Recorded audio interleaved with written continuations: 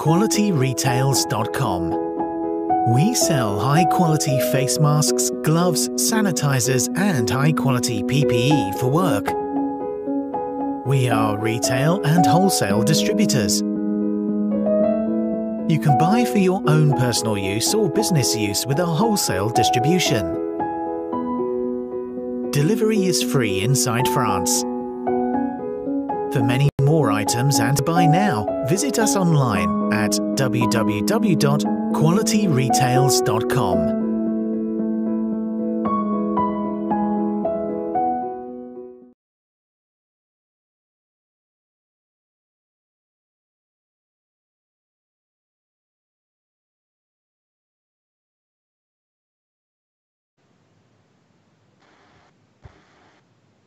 Start.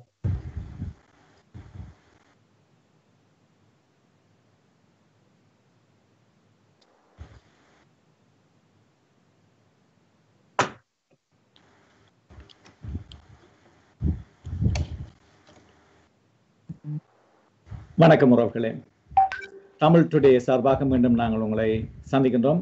இன்றைய தினம் நடைபெற இருக்கும் நாடாளுமன்ற தேர்தல் தொடர்பாக, அதாவது இலங்கை தீவிலே நடைபெற இருக்கின்ற எதிர்வரும் ஆகஸ்ட் 5ஆம் நாள் நடைபெற இருக்கும் நாடாளுமன்ற தேர்தல் தொடர்பாக, அந்த நாடாளுமன்றத்திலே தமிழர் தாயகத்திலிருந்து போட்டியிடும் பிரதான கட்சிகளில் ஒன்றாகிய தமிழ் தேசிய மக்கள் முன்னணியின் தலைவரும் முன்னாள் நாடாளுமன்ற உறுப்பினரும் சட்டவாளரும் ஆகிய திரு கஜேந்திரகுமார் பொன்னம்பலம் அவர்களை நாங்கள் சந்திக்கின்றோம். வணக்கம் திரு கஜேந்திரகுமார் அவர்களே. வணக்கம். போன்று இந்த நாடாளுமன்ற தேர்தலிலும் நீங்கள் தாயகம் தேசியம் தன்னாட்சி என்ற சுயநிர்ணய உரிமை என்ற அடிப்படையிலே தேர்தலில் களமிறங்கி இருக்கின்றீர்கள். தமிழ் தேசிய நிலைப்பாட்டில் உறுதியாக நின்று நீங்கள் தேர்தலில் போட்டியிடுகின்றீர்கள். ஆனால் தாயகத்தில் இருக்கக்கூடிய ஏனைய கட்சிகள் கூட, அது தமிழ் தேசிய கூட்டமைப்பாக இருக்கட்டும் அல்லது தமிழ் மக்கள் தேசிய கூட்டணியாக இருக்கட்டும், அவர்களும் இதே கோட்பாட்டுடன் களமிறங்கி இருப்பதாக சொல்லுகிறார்கள். எனவே இது பற்றி ஒரு தெளிவூட்டல் நமக்கு தேவைப்படுகின்றது. ஏன் எல்லோரும் ஒரு கொள்கையில் இருந்தால் ஏன் பிரிந்து போட்டியிட வேண்டும் என்ற ஒரு கேள்வி மக்கள் மத்தியில் இருப்பதால் அந்த கேள்வியுடன் ஆரம்பிக்கலாம் என்று நினைக்கிறேன். நான் நினைக்கிறேன் இன்றைக்கு இருக்கக்கூடிய கலையதார்த்தம் தமிழ் தேசிய கூட்டமைப்பு தாயகம் தேசியம் என்ற விடயங்களை அவர்கள் வெறுமனே ஒரு தேர்தல் காலத்துக்கான ஒரு கோஷங்களாக மட்டுமே பயன்படுத்தினமே தவிர அந்த கொள்கைக்கு நேர்மையாக செயல்படவில்லை என்ற ஒரு மிகப்பெரிய அளவிலான ஒரு தெளிவு மக்கள் மட்டத்தில் வந்திருக்கிற ஒரு நிலையில் தான் இன்றைக்கு பரவலாக ஒரு மாற்றணி ஒன்று அவசியம் என்ற ஒரு தேவைப்பாடு பரவலாக பேசப்படுகின்றது. ஆகவே ஏனைய தரப்புகள், விசேஷமாக விக்னேஸ்வரன் அவர்களுடைய தரப்பும் நாங்களும் இந்த நிலைப்பாடுகளை வலியுறுத்துற இடத்திலே இந்த ரெண்டு தரப்புகளுக்கும் இடையிலே யார் உண்மையிலே அந்த நிலைப்பாடோட இருக்கிறார்கள், யார் இல்லை என்பதை கண்டுபிடிக்கிறதுக்கு நான் நினைக்கிறேன் ஒரு மிகச்சிறந்த ஒரு சந்தர்ப்பம் கடந்த ஜனாதிபதி தேர்தல் காலத்துல பல்கலைக்கழக மாணவர்கள் முன்னெடுத்த ஒரு முயற்சி, அதாவது தமிழ் கட்சிகள் அனைத்தும் ஒரு பொது நிலைப்பாட்டு ஒன்றை முன்வைக்க வேண்டும் என்ற அந்த முயற்சியிலே 6 கட்சிகள் கலந்து கொண்டவை. அதிலே தமிழ் தேசிய கூட்டமைப்பில் பங்காளி கட்சிகளாக இருக்கக்கூடிய தமிழரசு கட்சி, டெலோ பிளாட், EPRLF, விக்னேஸ்வரன் அவர்களுடைய தரப்புகள் இன்றைக்கு ஒன்றாக இருக்கிறோம். மற்றது நாங்கள் தமிழ் தேசிய மக்கள் முன்னணி. அந்த பேச்சுவார்த்தைகளிலே பிரபா நாங்கள் 6 கட்சியிடம் உண்மையிலே தமிழ் தேசிய மக்கள் முன்னணி சொல்ல ஏனைய தரப்புகள் வந்ததை உள்வாங்கி நாங்கள் 13 கோட்பாடுகளை நாங்கள் முன்வைத்தோம். அந்த 13 கோட்பாடுகள் நீங்கள் குறிப்பிட்டதை போல தமிழரோட தனித்துவமான தேசம், எங்களுக்கு ஒரு தனித்துவமான இறமை இருக்கு, வடகிழக்கு இணைந்த தாயகத்திலே சுயநிர்ணய உரிமை என்ற அடிப்படையிலே ஒரு சமஷ்டி தீர்வு தான் தமிழ் மக்களுக்கு பொருத்தம், ஒற்றையாட்சியை நாங்கள் நிராகரிக்கிறோம், இந்த பொறுப்பு கூறல் சம்பந்தமாக சர்வதேச குற்றவியல் நீதிமன்றத்துக்கு தான் போகணும். எல்லாம் கொள்கை ரீதியாக ஒரு கொள்கை பிரகடனம் என்ற வகையில நாங்கள் இணக்கப்பாட்டு கண்டினாங்க. சரிதானே? ஆனால் இந்த கொள்கைகளை நாங்கள் நடைமுறைப்படுத்துறதாக இருந்தால், தமிழர் ஒரு தேசம் என்ற விடயத்தை நாங்கள் நடைமுறையில கொண்டு வருவதாக இருந்தால் அதை பாராளுமன்றத்திலே தான் செய்ய வேண்டும். பாராளுமன்றத்தில் உங்களுக்கு தெரியும், ஏற்கனவே 3.5 வருஷத்துக்கு முதல் தமிழ் தேசிய கூட்டமைப்பும் ஐக்கிய தேசிய கட்சி ரணில் விக்ரமசிங்க மைத்ரிபால சிறிசேன அரசாங்கத்தோடு சேர்ந்து ஒரு கான்ஸ்டிடியூஷனல் அசெம்பிளியாக பாராளுமன்றத்தை மாற்றி அமைத்து ஒரு புதிய அரசியலமைப்புக்கான ஒரு முயற்சி உருவாக்குறதுக்கான முயற்சி நடைபெற்று ஒரு இடைக்கால அறிக்கையை வெளிவந்திருந்தது. அந்த இடைக்கால அறிக்கை வெளிவந்திருந்த பொழுது கூட்டமைப்புடைய பங்காளி கட்சிகளாக இருக்கக்கூடிய டெலோம் பிளாட்டும் அது ஒற்றையாட்சிக்குரிய இடைக்கால அறிக்கை. பிளாட் அதை வெளிப்படையாக நிராகரிக்காட்டினம் டெலோ அதை நிராகரிக்க சொல்லி கேட்டது. EPRLF அது ஒரு ஒற்றையாட்சி இடைக்கால அறிக்கை, அதை நிராகரிக்க வேண்டும் என்று சொல்லப்பட்டது. விக்னேஸ்வரன் அவர்களும் அதைத்தான் சொன்னார். நாங்கள் 2010 சொல்லிக் கொண்டு வரோம் தமிழ் தேசிய கூட்டமைப்பு ஒற்றையாட்சிக்குள்ளே எங்களுடைய அரசியலை கொண்டு போய் முடக்க போகின்றது. ஆகவே நாங்களும் அதை சுட்டிக்காட்டி நிராகரிக்க வேண்டும் என்று சொல்லியிருந்தோம். தமிழ் மக்கள் பேரவை ஒரு அறிக்கை விட்டு அது ஒரு ஒற்றையாட்சி இடைக்கால அறிக்கை நிராகரிக்க வேண்டும் என்று சொல்லியிருந்த நிலையிலே நாங்கள் அந்த 6 கட்சி கூட்டத்தில் நாங்கள் சொல்றோம் இப்ப நாங்கள் ஒரு கொள்கை பிரகடனம் முன்வைத்தாலும் கூட அது வெறும் கோஷங்களாகத்தான் இப்போதைக்கு இருக்கு. பாராளுமன்றத்திலே நடைமுறைப்படுத்த வேண்டிய இடத்துல அதுக்கு நேர்மாறான ஒரு ஒற்றையாட்சி இடைக்கால அறிக்கை தயாரிக்கப்பட்டிருக்கு.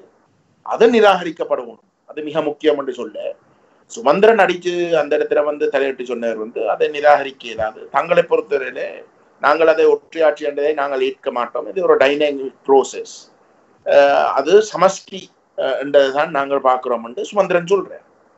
அப்ப சுமந்திரன் ஒரு ஒற்றையாட்சி என்ற விடயத்தை அங்கே இருக்கக்கூடிய 6 கட்சிகள்ல 5 தரப்புகள் அதை ஒற்றையாட்சி என்றதை ஏற்றுக்கொண்டு இருக்கிற இடத்துல இந்த முயற்சியின் மிக முக்கியமான மூளையாக இருக்கக்கூடிய சுமந்திரன் சொல்றார் அது இல்லை தான் தென்னை பொறுத்தவரையிலே அது சமஷ்டி என்று சொல்ற இடத்துல எங்களுக்கு அந்த மற்றவர்களுக்கு இன்னும் இருந்ததுக்கும் கூட கூடுதலான ஒரு கடமை இருக்கு, அந்த ஒற்றையாட்சி அறிக்கையை நிராகரிக்க வைக்கிறது.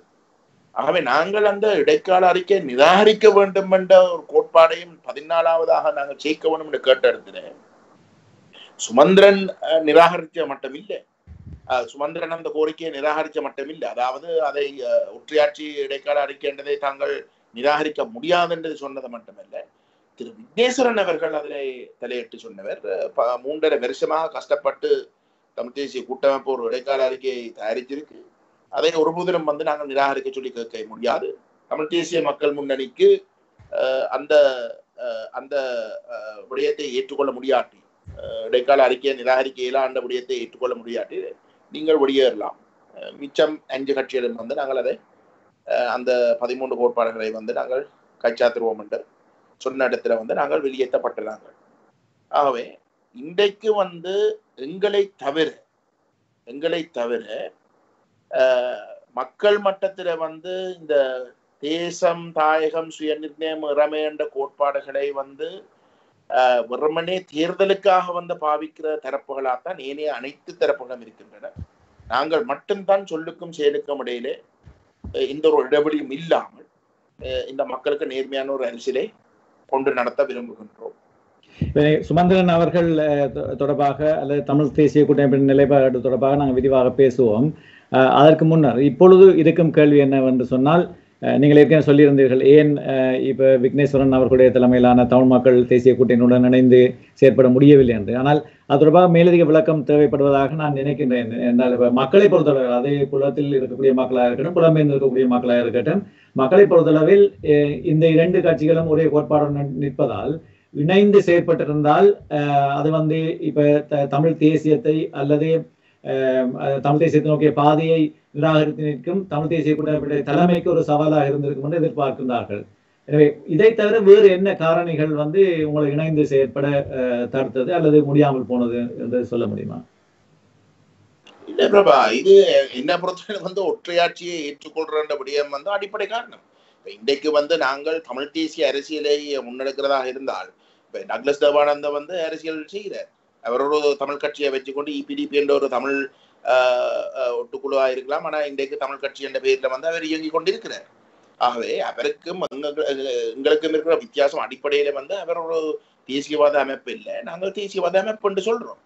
அப்ப ஏன் நாங்கள் தேசியவாதம் என்று சொல்றோம்? டக்ளஸ் தேவானந்த வந்து 13ஆம் திருத்தத்தை வந்து தீர்வாக ஏற்றுக்கொடுத்த நாங்கள் ஏன் நாங்கள் தேசியவாதிகளாக சொல்றோம்? தமிழ் தேசம் அங்கீகரிக்கப்பட வேண்டும் என்றுதான் அதன் நோக்கம். அப்ப ஒரு நாட்டில வந்து குறைஞ்ச வந்து 2 தேசங்கள் இருக்கின்ற ஒரு கோட்பாடை நாங்கள் முன்வைக்கிறோமாக இருந்தால் அது ஒருபோதிலும் வந்து ஒரு ஒற்றையாட்சி முறைக்குள்ளே வந்து நடைமுறைக்கு வரப்போறது இல்லை என்றது எங்களுக்கு தெரியும். அந்த ஒற்றையாட்சி முறை வந்து 2 தேசங்கள் தமிழ் தேசம் உடைய அங்கீகாரத்துக்கு ஆல்பீட் விதின் யுனைடெட் ஸ்ரீலங்கா தமிழ் தேசத்தை அங்கீகரிக்கிறதுக்கு ஒரு முட்டுக்கட்டையாக இருக்க போறன்றது வந்து எங்களுக்கு நன்றாக தெரிஞ்ச ஒரு விடயம். அந்த மிக முக்கியமான கோட்பாடு ஒற்றையாட்சி அரசியலமைப்பண்ட விடயத்தை நாங்கள் நிராகரிக்க வேணும். அதை ஒருபோதிலும் ஏற்றுக்கொள்ள கூடாது. தமிழ் மக்களை ஒருபோதிலும் வந்து நாங்கள் அவ்வகையான ஒரு ஒற்றையாட்சி அரசியலமைப்பு முன்வைக்கப்படுற இடத்துல வந்து நாங்கள் ஆதரிக்க கூடாது, நாங்கள் எதிர்க்க வேண்டும் என்று சொல்ல வேண்டிய ஒரு கடப்பாட்டுல வந்து தமிழ் தேசிய அரசியலை முன்னெடுக்கிற தரப்பால் இருக்க வேண்டும். ஆனால் இங்கே எங்களை தவிர மற்ற அனைத்து தரப்புகளும் வந்து அதை ஏற்றுக்கொள்ளலாம் என்றா. இப்ப திரு விக்னேஸ்வரன் அவர்களுக்கு வந்து சுமந்திரனுடைய ஒற்றையாட்சி இடைக்கால அறிக்கையை நிராகரிக்கலான்னு சொல்றாருன்னா ஏன் அவர் பிரிஞ்சு நிற்கிறார்? இதே விக்னேஸ்வரன் வந்து திரு விக்னேஸ்வரன் அவர்கள் இந்த பாராளுமன்ற தேர்தல் அறிவிக்கப்பட்ட பொழுது வந்து அவரிடம் கேட்ட பொழுது அவர் பாராளுமன்றத்துல வந்து ஒரு குறிப்பிட்ட ஆசனங்கள் மட்டும்தான் கிடைக்கிற பட்சத்துல வந்து அவர் பாராளுமன்றத்துல என்னத்தை செய்ய போறாருன்னு கேட்ட இடத்துல வந்து அவர் தமிழ் தேசிய கூட்டமைப்போட தேர்தலுக்கு பிற்பாடு சேர்ந்து பாராளுமன்றத்தில் இயங்குறதுக்கு தயாராக என்றதை அறிவிச்சார். அதுதான் காலத்தின் தேவை என்று சொல்றார். ஆகவே நீங்கள் கொள்கையிலே வந்து கூட்டமைப்பு கொள்கையில பிழை என்று சொல்லிக்கொண்டு நீங்கள் அதே கூட்டமைப்போட வந்து பார்லிமெண்ட் எலெக்ஷனுக்கு பிறகு வந்து நீங்க சேர்ந்து செயல்பட தயார் என்று அறிவிச்சிருக்கீங்கன்னா என்ன அடிப்படையில வந்து உங்களோட கொள்கை வேறுபட்டு இருக்கிற ஒரு தரப்பு வந்து நீங்கள் தேர்தலுக்கு பிறகு வந்து ஒன்று சேர முடியாது. உங்களை வந்து உங்களுக்கு இன்றைக்கு வந்து நீங்க மாற்றுன்னு சொல்லி மக்கள் மட்டத்துல வந்து பெறறதுக்கான முயற்சி எடுக்கிறதுக்கான அடிப்படை காரணமே வந்து நீங்க கூட்டமைப்பு வேறு நாங்கள் வேறு என்று சொல்றாங்க. அப்ப தேர்தலுக்கு பிறகு வந்து நீங்க வாக்கு பெற்றால் ஏதோ ஒரு வகையில வந்து பேச்சுக்கு சொல்லுவோம் அவருக்கு ஒரு ஆசனம் வருது இல்லாட்டி 2 ஆசனங்கள் வருது. அப்படிப்பட்ட ஒரு இடத்துல என்ன அடிப்படையில தேர்தலுக்கு பிறகு வந்து கூட்டமைப்போட போய் சேரலாம்? அது தமிழ் மக்கள் அவருக்கு கொடுக்குற ஆணைக்கு மிக மோசமான ஒரு என்ன சொல்ற ஒரு துரோகத்தை செய்கிற ஒரு செயல். இப்ப இதுதான் நான் சொல்றேன். எத்தனை முறை விக்னேஸ்வரன் அவர்கள் வந்து சொல்லியிருக்கிறார், நான் கூட்டமைப்பை பலவீனப்படுத்த விரும்ப இல்லை, நான் கூட்டமைப்பை உடைக்க விரும்ப இல்லை, நான் சம்பந்தனுக்கு எதிரி அல்ல, சம்பந்தனை முழுமையாக வந்து நான் மதிக்கிறேன், அவருடைய அரசியலை நான் ஏற்றுக்கொள்றேன். எப்படி நீங்கள் அதை சொல்லலாம்? கூட்டமைப்பு பிள்ளைன்னு சொல்லி நீங்கள் ஒரு மாற்றோட ஆணியோண்ட உருவாக்குறீங்கன்னா கூட்டமைப்பை உடைக்கிற கோணத்தில் இல்லாமல் வந்து கூட்டமைப்பு வந்து இந்த அரசியலரங்களை இருந்து தோற்கடிக்கப்படணும், அவர்கள் முற்றுமுழுதாக இல்லாமல் பண்ணுவோம்னா நீங்கள் அங்கே இருக்கக்கூடிய தரப்புகளை வந்து அவர்களை பலவீனப்படுத்துறதுக்கு நீங்கள் ஒரு முயற்சி எடுத்தே ஆகணும். ஆனால் கூட்டமைப்பை பாதுகாக்கிறதான் அவருடைய கடமை என்றதையும் வந்து அவர் சொல்லியிருக்கிற இடத்துல அந்த பின்னணியில வந்து இந்த ஒற்றையாட்சி இடைக்கால அறிக்கையை தான் நிராகரிக்க தயாரில்லை, தேர்தலுக்கு பிற்பாடு தான் கூட்டமைப்புடன் சேர்ந்து வேலை செய்யும் தயார் என்று சொன்னால் பேசுறன் அவர்கள் வெறுமனே வந்து தமிழ் தேசிய மக்கள் முன்னணி இன்றைக்கு மக்கள் ஒரு மாற்றை தேடிக்கொண்டிருக்கிற இடத்துல கூட்டமைப்பை நிராகரித்து ஒரு புது தலைமைத்துவத்தை வந்து அவர்கள் தேர்ந்தெடுக்க இருக்கிற இந்த நிலையிலே அந்த தலைமைத்துவத்துக்கு வந்து நாங்கள் வரக்கூடாதுக்காக தாங்கள் தான் மாற்று மக்களை குழப்புவதற்காக வந்து அவர் எடுக்கிற ஒரு முயற்சியாக மட்டும்தான் நாங்கள் பார்க்கலாமே தவிர வேறு ஒன்றும் இல்லை. அப்படிப்பட்ட ஒரு தரப்போட பிரபா நாங்கள் சேர்ந்து நாங்கள் கன தூரம் பயணிக்க முடியாது. நான் இந்த கேள்வியை கேட்கின்றேன்னு சொன்னால் உண்மையில் உங்களுடைய கொள்கை உங்களுடைய கட்சியை பற்றி தான் உங்களுடன் பேச வேண்டும். ஆனால் ஒரு குழப்பம் இருக்கின்றது மக்கள் மத்தியில். இப்ப நீங்கள் சொல்வது நன்றாக புரிகின்றது. அதாவது ஒற்றையாட்சி ஏற்றுக்கொள்பவர்களும் நாங்கள் ஒரு சிறுபான்மையினம் என்று பேசுபவர்களும் வந்து தமிழ் தேசியத்தை முன்னெடுக்க முடியாது. இந்த புரிதல் எங்களுடைய மக்களுக்கு இருக்க வேண்டும். ஆனால் தமிழ் தேசிய கூட்டமைப்பு இன்றும் நாங்கள் தாயன் தேசியம் தன்னாட்சி என்ற அடிப்படையில் நாங்கள் களத்தில் நிற்கின்றோம். அதாவது நீங்களும் தமிழ் தேசிய கூட்டமைப்பில் இருந்தீர்கள், நாடாளுமன்ற உறுப்பினராக இருந்தீர்கள். நாங்கள் அந்த காலத்தில் இணைந்து பணியாற்றி இருக்கின்றோம். எல்லோருக்குமே எல்லாமே தெரியும் என்ன நடந்தது என்று. கூட்டமைப்பு உருவாக்கப்படும் போது நாங்களும் முயற்சி செய்தோம், நிறைய ஒத்துழைப்புகளை வழங்க. ஆனால் இப்பொழுது அவர்கள் இந்த தமிழ் தேசிய நீக்க அரசியலில் ஈடுபட்டிருப்பதை நாங்கள் நன்றாக அவதானிக்கின்றோம். எனவே அந்த தமிழ் தேசிய நீக்க அரசியலை செய்வர்களை அங்கிருந்து நீக்க வேண்டும் என்ற ஒரு தேவை இருக்கின்றது. அந்த தேவைக்காகவாவது நீங்கள் இணைந்து செயல்பட்டிருக்கலாம். இந்த ஒரு புரிதலுடன் என்ற ஒரு கோரிக்கை அல்லது ஆதங்கம் மக்கள் மத்தியில் இருப்பதால் தான் நான் மீண்டும் மீண்டும் அந்த கேள்வியை கேட்டேன். இந்த இடத்துல இப்ப எதிர்கால அரசியல் தொடர்பாக கைது செய்யப்பட்டிருக்கும் அல்லது சிறைகளுக்குள்ளே வாழும் அரசியல் கைதிகள் தொடர்பாக அல்லது காணாமல் ஆக்கப்பட்டவர் தொடர்பாக நீங்கள் தொடர்ச்சியாக உங்களுடைய குரலை முன்வைத்துக் கொண்டு வருகின்றீர்கள். நாடாளுமன்றத்துக்கு செல்லும் பட்சத்தில் நீங்கள் என்ன விதமான செயற்பாடுகளை மேலும் முன்னெடுக்க முடியும் அல்லது அனைத்துலக ரீதியாக நீங்கள் என்ன விதமான செயற்பாடுகளை முன்னெடுத்து இந்த தமிழ் தேசிய அரசியலை முன்னகர்த்துவீர்கள் என்று விளக்கமாக சொல்ல முடியுமா? உண்மையிலே பிரபா, பாராளுமன்றத்துல எந்த அளவு தூரத்துக்கு நாங்கள் ஆணையம் பெற்றாலும் நாங்கள் இந்த விடயங்களை முன்னெடுக்கலாம்ன்றது ஒரு கேள்விக்குறி. அது ஒரு கேள்விக்குறி. தமிழ் தேசிய கூட்டமைப்பு இயக்கம் இருந்த காலத்திலே மக்கள் ஆணையம் மிக பெரிய அளவுல பெற்றுக்கொண்டு கொண்டதுக்கு பிற்பாடும் கூட ஸ்ரீலங்காவுடைய பாராளுமன்றத்துல 22 உறுப்பினர்களாக இருந்தும் கூட நாங்கள் பெரிய அளவுல எதையும் சாதிக்க முடியல. அதுதான் இந்தியா யதார்த்தம். இது அதாலதான் நாங்கள் எங்களுடைய இனம் ஏதோ ஒரு வகையில ஒரு போராட்டங்களை செய்தாவது பாராளுமன்ற அரசியல் ஊடாக நாங்கள் வெறுமனே பாராளுமன்ற அரசியல் ஊடாக நாங்கள் விஷயங்களை சாதிக்க முடியாது. அது மக்களுடைய அங்கீகாரம் எங்களுக்கு இருக்கின்றதை காட்டுறதுக்கு ஒரு கருவியாக நாங்கள் பயன்படுத்துறதை தவிர அதை தாண்டியும் எங்களுடைய உரிமை சார்ந்த பயணத்தை நாங்கள் பாராளுமன்றத்துல வெளியில தான் கொண்டு செல்லுவோம். ஒன்றில் அஹிம்சை போராட்டங்களூடாக முழுமையான மக்கள் மயப்படுத்தப்பட்ட போராட்டங்கள் ஊடாக அல்லது ஒரு ஆயுத போராட்டம் ஊடாக தான் நாங்கள் முன்னுக்கு கொண்டு போகலாம் என்றதுதான் எங்களுடைய கருத்தா இருந்தது. இன்றைக்கு எங்களுக்கு நான் நினைக்கிறேன் கடந்த காலங்களுக்கு விட ஒரு சிறந்த சந்தர்ப்பம் கிடைச்சிருக்கின்றது. ஏனென்றால் நாங்கள் நெடுகளும் சொல்ற ஒரு முடியும், இன்றைக்கு இலங்கை ஒரு மிக பெரிய ஒரு போட்டித்தலமாக மாறப்பட்டிருக்கு. அப்ப பூகோள அரசியல்ல வல்லரசுகள் இலங்கையில ஆதிக்கம் செலுத்துறதுக்கு போட்டி போட்டு கொண்டு இருக்கிற ஒரு இடத்துல இன்றைக்கு ஆட்சியில இருக்கிற தரப்பு முதலாவது ஜனாதிபதியா இருக்கிற கோட்டாபய ராஜபக்ச இன்றைக்கு தமிழ் மக்களை அடித்த போரிலே ஒரு மிக முக்கிய அவர் தான் மூளை. அவரும் சரத் பொன்சேகாவும் தான் உண்மையிலே இந்த இந்த இனாடிப்புக்கான மூளையாக இருந்தது. அவர் தான் இன்றைக்கு ஜனாதிபதியாக இருக்கிறார். இதே ராஜபக்ச தரப்பு இன்றைக்கு சீனா சார்ந்த ஒரு போக்குல மிக தீவிரமாக போய்கொண்டிருக்கிற ஒரு பின்னணியில மேற்குக்கும் இந்தியாவுக்கும் இந்த அரசாங்கம் வர வர வர வர ஒரு சவாலாக வளரப்போறதுல மாற்று கருத்து இருக்க முடியாது. அப்படிப்பட்ட ஒரு இடத்துல சரி நாளைக்கு இன்றைக்கு இலங்கையில பேசப்படுற கருத்தின்படி கோட்டாபய ராஜபக்ச அரசாங்கம் இந்த பாராளுமன்ற தேர்தலுக்கு பிறகு அவர்களுக்கு இருக்கக்கூடிய கேள்வி என்றால் அவர்கள் 3/2 பெரும்பான்மை அடைய போயினமோ இல்லையோன்றதான். அப்ப பாராளுமன்றத்திலே தச்சமா அவர்கள் 3/2 பெரும்பான்மை பெற்றால் மைத்ரிபால சிறிசேன ரணில் விக்ரமசிங்க ஆட்சி காலத்துல ஒரு அறுதி பெரும்பான்மை இல்லாத ஒரு அரசாங்கமாக இருக்க போறதும் இல்லை. அவர்கள் மிகவும் ஒரு ஸ்டேபிள் 2/3 மெஜாரிட்டியோட இருக்கக்கூடிய ஒரு அரசாங்கமா தான் இருக்க போகுது. அப்ப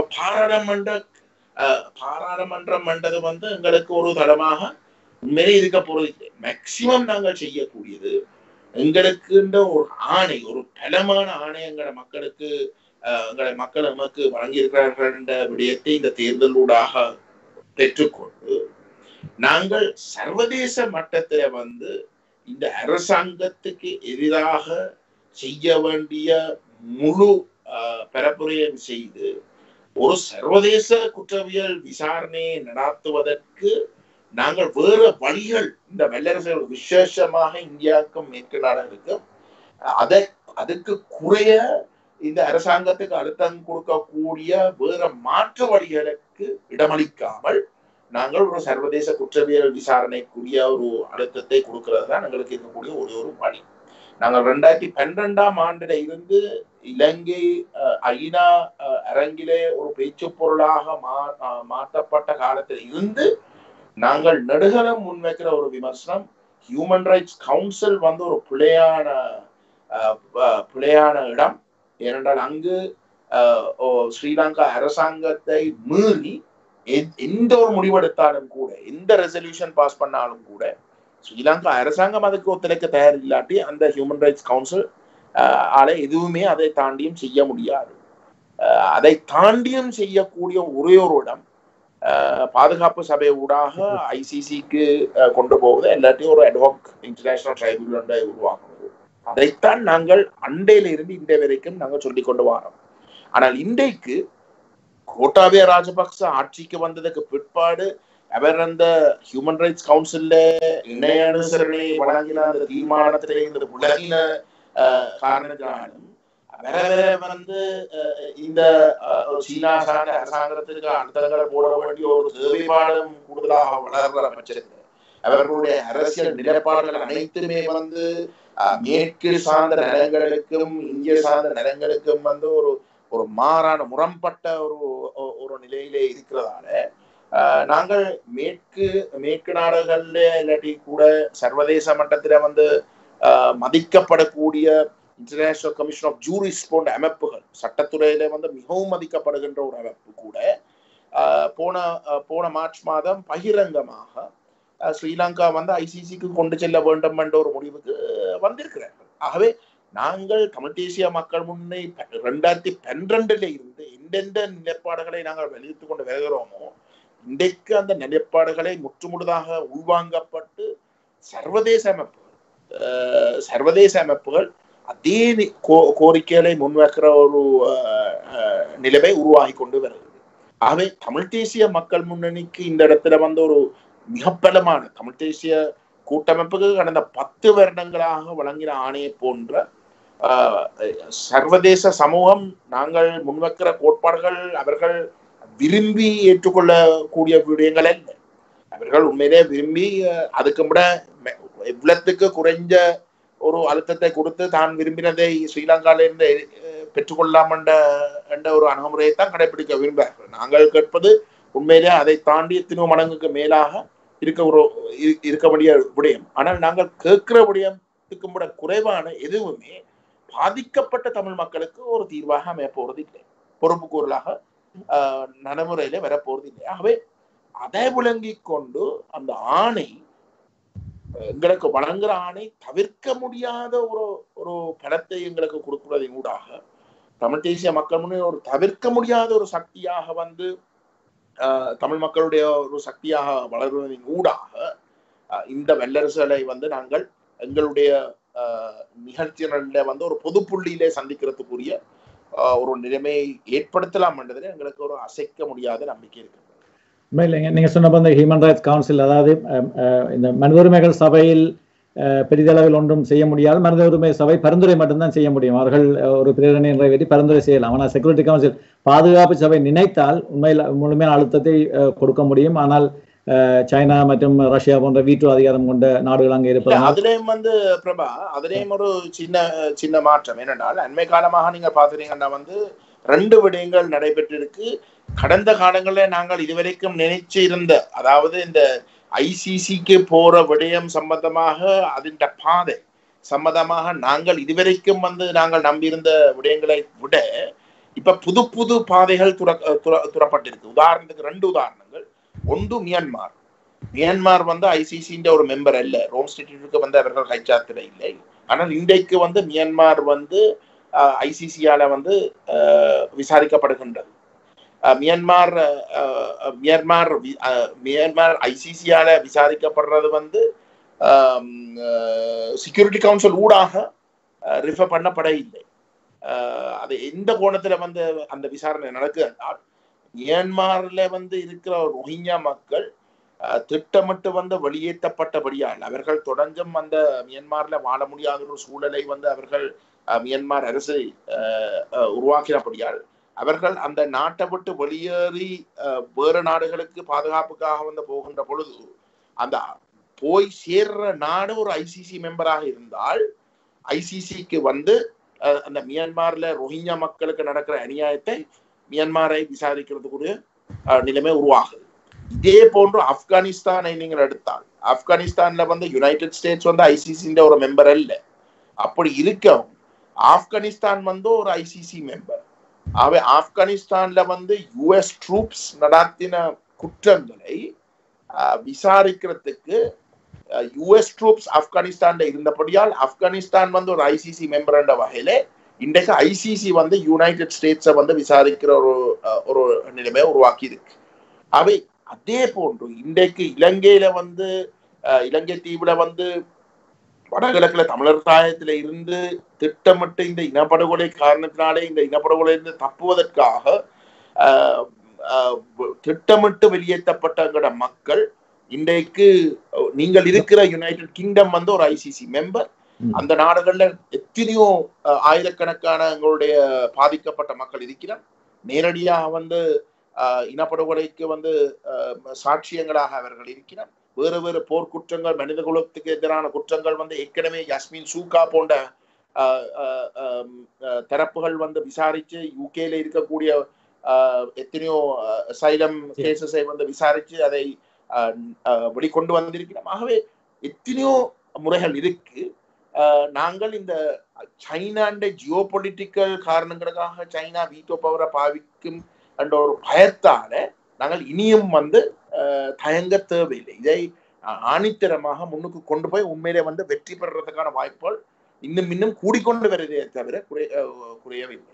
மிக அருமையான கருத்தை சொன்னீர்கள். இப்ப நீங்கள் ஒரு சட்டவாளர், அதே நேரம் வெளிநாடுகளில் சட்டம் படித்திருக்கின்றீர்கள். எனவே மேலதிக புரிதலுடன் பேசுகின்றீர்கள். ஏனென்றால் இப்பொழுது இருக்கக்கூடிய தமிழ் மக்கள் ஒரு சில பேர் ஒரு தோல்வி மனப்பான்மைக்குள் இருக்கக்கூடியவர்களாக இருக்கின்றார்கள். எனவே அவர்களுக்கு புரிய வேண்டும், ஏதோ ஒரு காரணத்தால் தமிழ் மக்கள் மீது நிகழ்த்தப்பட்ட இன அழிப்பு என்பதை நிறுவ முடியும் என்று நிறுவதற்கு ஒரு ஆணித்தனமாக நிற்கக்கூடிய கட்சி வேண்டும். அந்த கட்சி வந்து மக்களுடைய ஆணையை பெற்றதாக இருக்கணும். அப்பொழுதுதான் வெளிநாடுகள் வந்து பேசும் பொழுது அந்த பேச்சு வந்து கூட செவிமடுக்கப்படும். நீங்கள் சொன்னதுடன் சூடானை கூட நாங்கள் எடுத்துக்கொள்ளலாம். சூடானில் உண்மையில் டார்ஃபூரில் நடைபெற்ற அந்த இன அழிப்பு உண்மையில் மனித உரிமை அமைப்புகள் தான் அவற்றை கொண்டு வந்து இந்த ஐசிசியில் கொண்டு வந்து அதை வழக்கை தொடர்ந்து ஓமார் மீது, சூடானுடைய அதிபர் மீது பிடியாணை பிறப்பிக்கப்பட்டது.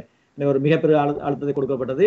இப்பொழுது அண்மைக்கால ஐசிசி வழக்குகளை பார்த்தீர்கள் சொன்னால் இன அழிப்பு நடைபெற்ற அனைத்து நாடுகளின் தலைவர்களுக்கும் மிக கடும் தண்டனை வழங்கி கொண்டிருக்கின்றார்கள் என்றால் அது ஒரு உதாரணமாக அமையக்கூடாது என்பதற்காக. எனவே மக்கள், பாதிக்கப்பட்ட மக்கள் தாங்களாக முன்வந்து தங்களுக்குரிய நீதியை பெறக்கூடிய வாய்ப்பு இருக்கின்றது. அதற்கு தாயகத்தில் வந்து நிலையான ஒரு அரசியலை முன்னெடுக்கக்கூடிய தேவை இருக்கின்றது.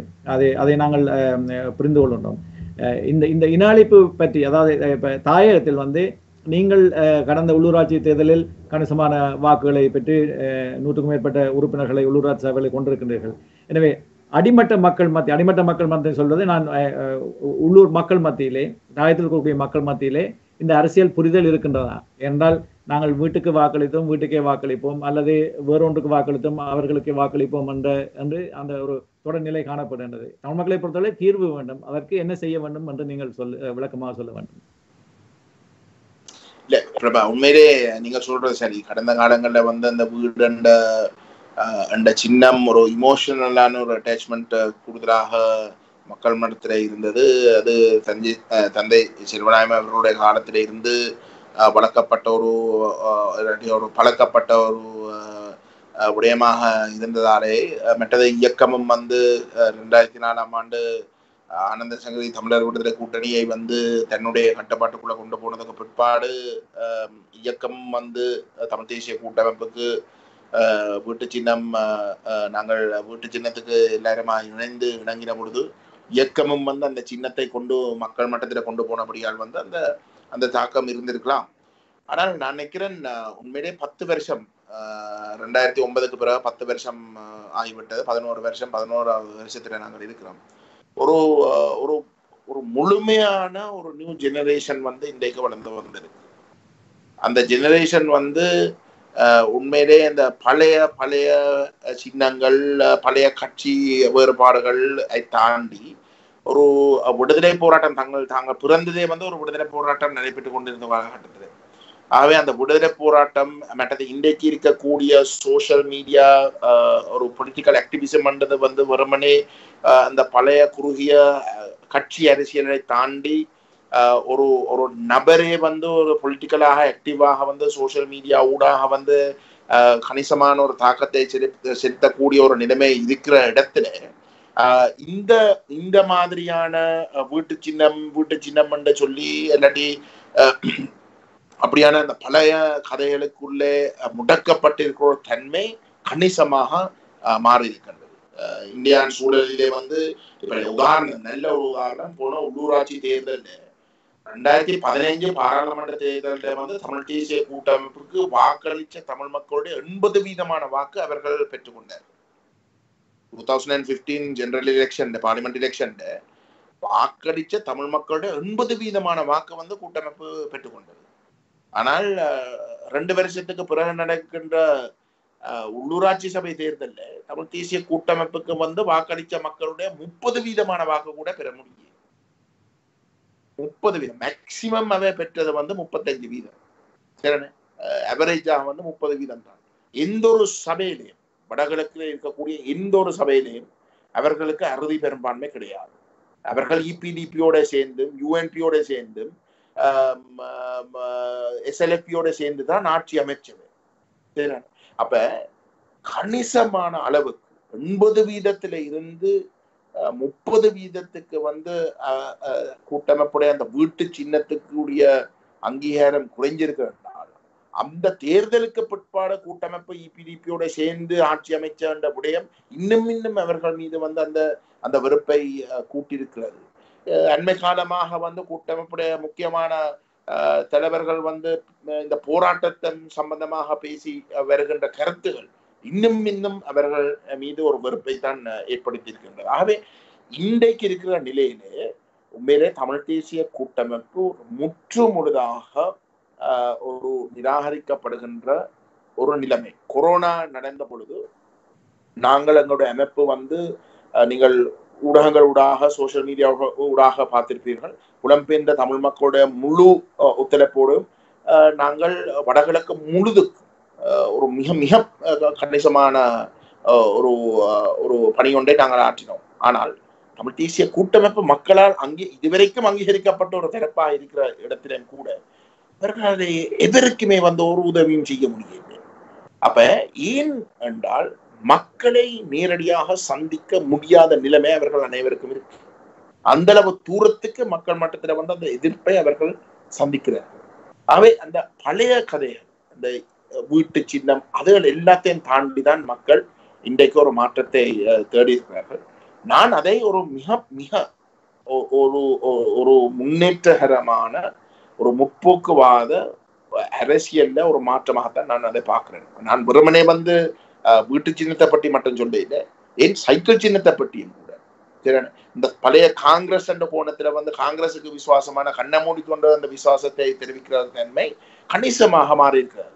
சரி, இன்றைக்கு சாதாரண இளைஞர்கள் கொள்கையில வந்து உறுதியாக இருக்கிற எந்த அளவு தூரத்துக்கு என்றால் தலைவர்கள் வந்து சின்ன சின்ன கூட்டங்களை நாங்கள் கூட கூட்டங்களை நடத்துகின்ற பொழுது அவர்கள் கேட்கிற கேள்விகள் உண்மையிலே வந்து ஒரு ஒரு நம்ப முடியாத அளவுக்கு ஒரு நம்பிக்கை கொடுக்கிறதாக இருக்கு. ஏனென்றால் அந்த அளவு தூரத்துக்கு நுணுக்கமாக வந்து அவர்கள் அந்த கேள்வியை கேட்கிறார்கள். எந்த ஒரு இடத்திலையும் சின்னம் சார்ந்து இல்லாட்டி இந்த பழைய கட்சி சார்ந்து அவர்களுக்கு அந்த பிரச்சனை கிடையாது. அவர்களுக்கு சின்னம் முக்கியம் இல்லை, அது எந்த சின்னத்துல போட்டிட்டார், யார் எந்த கொள்கையில இருக்கிறோம் என்றது மட்டும்தான் அவர்களுடைய கருத்துல இருக்கு. ஆனா நீங்க குறிப்பிட்டதை போல ஒரு குறிப்பிட்ட வயதுக்கு மேலானவர்கள் இன்னும் அந்த நிலையில இருக்கிறார்கள். ஆனா அந்த எண்ணிக்கை மிகவும் குறைவு. இல்ல அப்படி என்றால் இப்ப தமிழ் தேசிய கூட்டமைப்புக்கு வைக்கப்படும் ஒரு குற்றச்சாட்டு வந்து ஏனெனும் தமிழரசு கட்சி சின்னத்தை பாவித்துக் கொண்டிருக்கின்றார்கள், ஒரு கட்சியை பதிவு செய்து ஒரு சின்னத்தை உருவாக்கி இருக்கலாம். உண்மையில் அவர்களிடம் கேட்கப்பட வேண்டிய கேள்வி.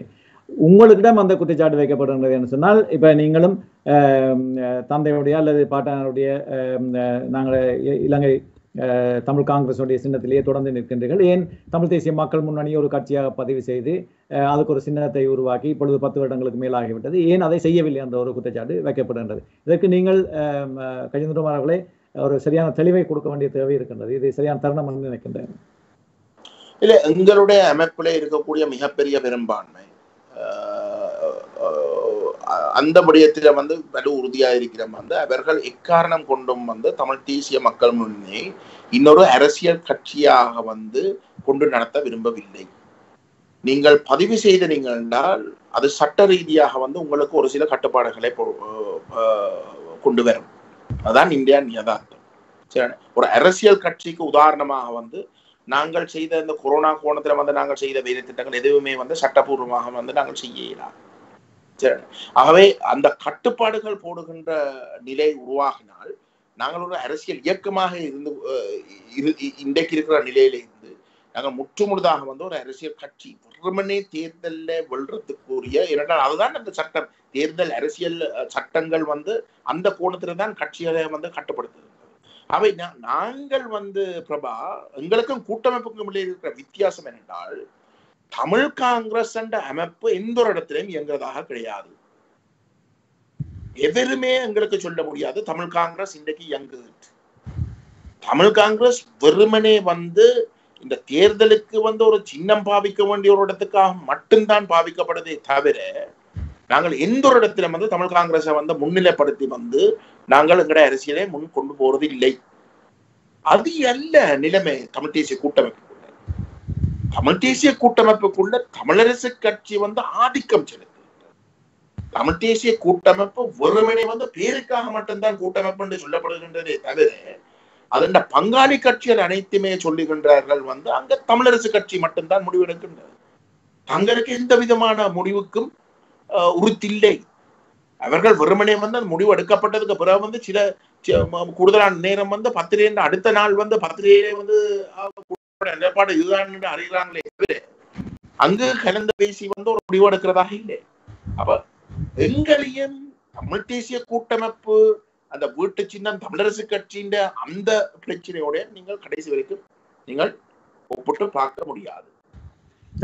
நீங்கள் தமிழ் தேசிய கூட்டமைப்பிலிருந்து வெளியேறிய காலத்தில் ஏனைய சில கட்சிகள் வெளியேற முற்பட்டன, உங்களுக்கே தெரியும். நாங்களும் அந்த காலத்திலிருந்து அந்த தமிழ் தேசிய கூட்டணி உருவாக்கப்பட்டதிலிருந்து அப்போதைய இப்போது இருந்து கொண்டிருக்கணும், அனைவருக்கும் அது தெரிந்த கதை. ஆனால் அப்படி இருந்தும் இதுவும் அவர்கள் நோக்கிய கேள்விதான். இருந்தாலும் நீங்கள் அதில் ஒரு பகுதியாக இருந்து வெளியே வந்து தமிழ் தேசியத்துக்காக குரல் கொடுத்து கொண்டிருப்பதனால் ஏன் அந்த கட்சிகள் இன்னும் தமிழ் தேசிய கூட்டமைப்புடன் முன் கொடுத்து கொண்டிருக்கின்றன? ஒருவர் அல்ல இருவர் தான் அங்கே முடிவை மேற்கொள்கின்றார்கள் என்று சொன்னால் ஏன் அந்த கட்சியில் இருக்க வேண்டிய தேவை இருக்கின்றது? அவர்கள் அந்த கூட்டமைப்பிலிருந்து வெளியேறி உங்களுடன் அல்லது தேசியம் சார்ந்து நிற்பவுடன் அல்லது தங்களுடைய கொள்கை சார்ந்து நிற்பவுடன் இணைந்து செயற்படலாமே. முதலாவது வந்து தமிழ் தேசிய கூட்டமைப்புல வந்து இருக்கக்கூடிய அநேகமான அமைப்புகள் தாங்கள் தனியே நிற்கிறாத ஒரு ஒரு என்ன ஒரு ஒரு தாழ்வு மனப்பான்மைக்குள்ள இருக்கிறார். அதுல இபிஆர்ல இருக்கலாம், பிளாட்டாக இருக்கலாம், டெலுவாக இருக்கலாம். அவர்கள் தாங்கள் தனியா நின்று தங்களோட சொந்த காலில் நின்று வந்து சாதிக்க முடியாத ஒரு பிரச்சனை உண்டு அவர்களுக்கு. அவர்களுடைய பழைய கால சரித்திரம் காரணமாக இதுதான் உண்மை. அவை அவர்கள் ஏதோ ஒரு தரப்போட வந்து இணைந்து போக வேண்டிய ஒரு நிலைமை இருக்கின்றது. இப்ப உதாரணத்துக்கு நான் சும்மா ஒரு சின்ன உதாரணம். போன உள்ளூராட்சி தேர்தலில் வந்து இபிஆர்எஃப் வந்து எங்கட வட்டி ஆனந்த சங்கரியோட போனோம். அப்ப நாங்கள் இபிஆர்எஃப்க்கு சொன்னது, நாங்கள் இபிஆர்எஃபோட சேர்ந்து போட்டி போட்டு தயாரிண்டா நாங்கள் தமிழ் மக்கள் பேரவையில உண்டாகி இருந்தாங்க. ஆனால் இபிஆர்எஃப் வந்து எங்களோட சேர்ற விஷயத்த வந்து இழுத்தடிச்சதால நாங்கள் ஒரு ஒரு ஒரு ஒபிஷியல் அக்ரிமெண்ட் ஒன்றை வந்து தேர்தல் அறிவிக்கப்படுறதுக்கு முதல் நாங்கள் செய்ய வேண்டியிருந்தது. அந்த விடயங்களை வந்து திரு சுரேஷ் பிரேமச்சந்திரனும் சிவசக்தி ஆனந்தனும் வந்து எங்களோட நேரத்துக்கு வந்து செய்யாமல் இழுத்ததால தேர்தல் அறிவிக்கப்பட்ட ஒரு நிலைமை உருவாகின.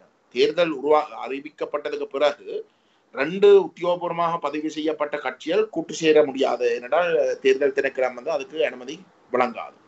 அப்படிப்பட்ட ஒரு நிலையில வந்து நாங்கள் ஒரு பொது கட்சி ஒரு புது கூட்டை வந்து பதிவு செய்ய முடியல, ஒரு பொது சின்னத்தையும் பெற்றுக்கொள்ள முடியவில்லை. அப்பொழுது நாங்கள் வந்து இபிஆர்ல சொன்ன இப்ப எங்களுக்கு இருக்கக்கூடிய ஒரே ஒரு முடிவு, ஒன்றில் இபிஆர்எஃப் சின்னத்துல இல்லாட்டி சைக்கிள் சின்னத்துல வந்து போட்டி போட வேண்டி இருக்கு. நாங்கள் வந்து இபிஆர்எஃப் சின்னத்துல போட்டி போட தயார் இந்த தேர்தலுக்காக மட்டும். சரி, தேர்தல் முடிஞ்சதுக்கு பிறகு நாங்கள் வந்து எங்கட கூட்டை வந்து பதிவு செய்யலாம். பதிவு செய்து நாங்கள் ஒரு புது பேரும் ஒரு பொது சின்னத்தையும் வந்து நாங்கள் பெற்றுக்கொள்ளலாம். ஆனால் இப்போது நாங்கள் அதை செய்ய முடியாத இடத்துல இந்த தேர்தலுக்காக மட்டும் நாங்கள் வேணுமென்றால் உங்களோட சின்னத்துல கூட வந்து நாங்கள் போட்டி போடுத அவர்கள் எங்களுக்கு சொன்ன பதில் இல்ல, அது எங்கட கட்சியின் உறுப்பினர்களை வந்து அதை பொருத்தமாக வந்து பார்க்கவில்லை. அப்ப இதுதான் பிரச்சனை. உண்மையில வந்து அவர்களுக்கு ஒரு தாழ்வு மனப்பான்மை இருக்கு. அவர்களுடைய கடந்த கால செயல்பாடுகள் வந்து தமிழ் மக்கள் மட்டத்துல வந்து தங்களுடைய கட்சியோ அமைப்பை வந்து விற்க முடியாத ஒரு நிலைமை தான் அங்கு உண்மையிலே இருக்கு. அந்த இடத்துல வந்து ஒவ்வொரு அமைப்பும் தமிழரசு கட்சியோட இருக்கிறதா இல்லாட்டி வேறொரு தரப்போட இருக்கிறான்னு பாக்குற இடத்துல இன்றைக்கு திரு விக்னேஸ்வரன் அவர்களுடைய தரப்பு எங்களோட வாரத்துக்கான வாய்ப்பு இல்லைன்னு நாங்கள் சொல்லியிருக்கிறோம். நாங்கள் கடைசி வரைக்கும் அவர்களோட அந்த 3 தரப்புகளோட நாங்கள் சேர போறது இல்லையே. அவை அவர்களுக்கு இருக்கிற தெரிவு ஒன்று விக்னேஸ்வரோட போகணும், இல்லாட்டி வந்து தமிழரசு கட்சியோட தொடர்ந்து இருக்கும். இந்த இடத்துல வந்து கூடுதலான பேர் தமிழரசு கட்சியோட இருக்கிறது தான் அவர்களுக்கு கூடுதலான ஒரு வெல்றதுக்கான வாய்ப்பு இருக்கிற கருதித்தான் அங்க இருக்கு. அதுவும் ஒரு வகையில வந்து உண்மை. விக்னேஸ்வரன் அவர்களுக்கு என்னுடைய பணிவான கருத்து வந்து விக்னேஸ்வரன் அவர்களுக்கு வந்து இந்த தேர்தலில் வந்து வளர்றதுக்கான வாய்ப்புகள் மிகவும் மிகவும் குறைவு. அவருக்கு ஒரு வாசனம் கூட பாரதம் மிகவும் குறைவு. ஆனா அந்த வகையில வந்து கூடுதலான கட்சிகள் வந்து தமிழரசு கட்சியோட தொடர்ந்து இருக்கிறத விட அவர்களுக்கு வேறு வழி இல்லை என்றதான் அவர்களுடைய முடிவாக இருக்கு. நாங்கள் அதை பற்றி பேசுவோம். ஏன் இந்த வாய்ப்பு குறைவு, மேலும் சில விடயங்களை பேசுவோம். ஒரு சிறிய இடைவேளைக்கு சென்று மீண்டும் சந்திப்போம். 30 வினாடிகளில் மீண்டும் சந்திப்போம். QualityRetails.com. We sell high-quality face masks, gloves, sanitizers and high-quality PPE for work. We are retail and wholesale distributors. You can buy for your own personal use or business use with our wholesale distribution. Delivery is free inside France. For many more items and to buy now, visit us online at www.QualityRetails.com.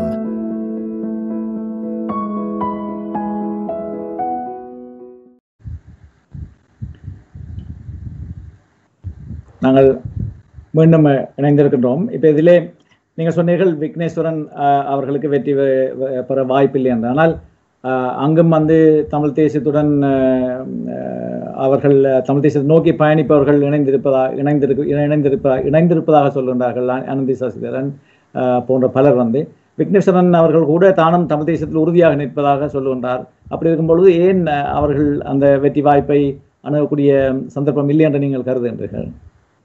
Vigneswaran அவர்கள் தொடர்பாக வந்து நான் நினைக்கிறேன், அவர் 2013 வந்து அரசியலுக்குள்ள வந்ததுக்கு பிறகு அவர் இந்த போராட்டம் சம்பந்தமாக சொல்லி வந்த கருத்துகளும் வந்து பெரிய சர்ச்சைகளை ஏற்படுத்தின கருத்துக்களாக இருந்திருக்கு. உண்மையில வந்து அவருடைய ஆரம்ப கால 2015 வரைக்கும் வந்து 2 வருஷமாக வந்து அவர் பேசின கதைகள், அவருடைய பேட்டிகள் எல்லாத்தையும் நீங்கள் எடுத்து பார்த்தால் வந்து அவருக்கும் சம்பந்தன் அவர்களுக்கும் சுமந்திரன் அவர்களுக்கும் இடையிலே எந்த விதமான வேறுபாடும் இருந்ததாக தெரிய முடியவில்லை. அவர் தமிழ்நாட்டு எங்களுடைய தமிழக அரசியல் தலைவர்கள் சம்பந்தமாக சொன்ன கருத்து, அவர் இயக்கத்தை பற்றி போராட்டத்தை பற்றி வந்து அதை கொச்சப்படுத்துறது கூடத்தில் வந்து சொன்ன கருத்தல் எல்லாமே ஏற்கனவே இருந்தது.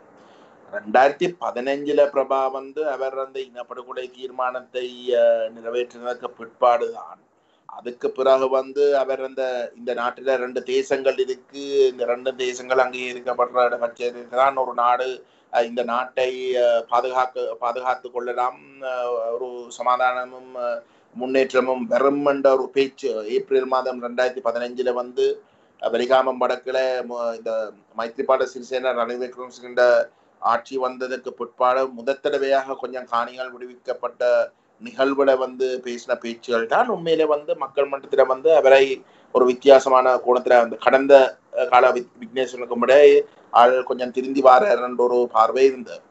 ஆனால் அவர் அந்த நம்பிக்கையில்லா தீர்மானம் மாகாண சபையில கொண்டு வர அன்றைக்கு வந்து நீங்கள் பின்னுக்கு போய் பார்த்துறீங்கடா பிரபா, தமிழ் தேசிய கூட்டமைப்புண்ட நம்பகத்தன்மை மக்கள் மன்றத்துல வந்து மிகவும் மிகவும் குறைவாக இருந்தது. அப்படிப்பட்ட ஒரு இடத்துல வந்து அந்த கூட்டமைப்பு மக்கள் வந்து வெறுக்க தொடங்கின கூட்டமைப்பு விக்னேஸ்வரன் இனப்படுகொலை சம்பந்தமாகவும் தேசம் சம்பந்தமான அங்கீகாரம் சம்பந்தமாகவும் கதைச்ச கதைகள் பிறகு அவருக்கு ஒரு நெருக்கடி கொடுக்கக்கூடிய வகையில வந்து கூட்டமைப்பு செயல்பட வலிக்கிட உண்மையிலே எங்கள் போன்ற தரப்புகள் அவரை பாதுகாக்கிறதுக்கு வந்து முழுமையாக வந்து மக்களை திரட்ட வலிக்கிட்டோம். சிவில் சமூகம், சோசியல் மீடியால ஆக்டிவிஸ்டாக இருக்கக்கூடியவர்கள் தன்னிச்சையாக வந்து அந்த முடிவுகளை எடுத்தார்கள். இளைஞர்கள் வந்து ஒன்று சேர்ந்து அந்த அலை ஒன்று உருவாகினது. அந்த அலை உருவாகினது எந்த அடிப்படையில் என்றால், நீங்கள் கூட்டமைப்புல இருந்து வெளியேறி ஒரு புதிய மாற்றுக்கு தலைமை வகிக்கிறதுக்கு முன்வாருங்கள். நாங்கள் கூட அதைத்தான் கேட்டுனாங்க. ஆனால் திரு விக்னேஸ்வரன் என்ன செய்தவர், தன்னுடைய முதலமைச்சர் பதவியை தொடர்ந்தும் வச்சிருக்கிறதுக்காக அவர் திரு சம்பந்தனோட போய் ஒரு டீல் அடிச்சு அவர் அந்த எழுச்சி, அந்த நம்பிக்கை எழுச்சியை முற்றுமுழுதாக அவர் அமர்த்தி போட்டார். அதுக்கு பிற்பாடு இளைஞர்களை திரு விக்னேஸ்வரன் முற்றுமுழுதாக இழந்தார். இதுதான் உண்மை. அதுக்கு பிற்பாடு நடந்த பல சம்பவங்கள் அதை இன்னும் அந்த இளைஞர்கள் அவரை விட்டு விலகின முடிவு சரியென்றதை உறுதிப்படுத்துறதாக தான் இருந்தது. உதாரணத்துக்கு தமிழ் மக்கள் பேரவை உருவாக்கப்பட்டு நாங்கள் ஒரு தீர்வு திட்டத்தை தயாரிக்கிறோம். தமிழ் தேசத்துடைய அங்கீகாரத்தை வலியுறுத்தி தமிழ் தேசத்திலேயே தனித்துவமான இறமை, இந்த 2 கோட்பாடு மிக முக்கியமான 2 கோட்பாடுகளை வலியுறுத்தி நாங்கள் ஒரு தீர்வு திட்டத்தை தயாரிக்கிறோம். நாங்கள் அவசரமாக தமிழ் மக்கள் பேரவையை தயாரிச்சு அந்த தமிழ் மக்கள் உருவாக்கி தமிழ் மக்கள் பேரவை உருவாக்கப்பட்டு 1 மாசத்துக்குள்ளே நாங்கள் ஒரு அரசியல் தீர்வுக்கான முன்வரவை தயாரித்து மக்கள் மட்டத்தில் அதை கொண்டு போய் அதை இறுதி வடிவத்தை தயாரிச்சு நாங்கள் அந்த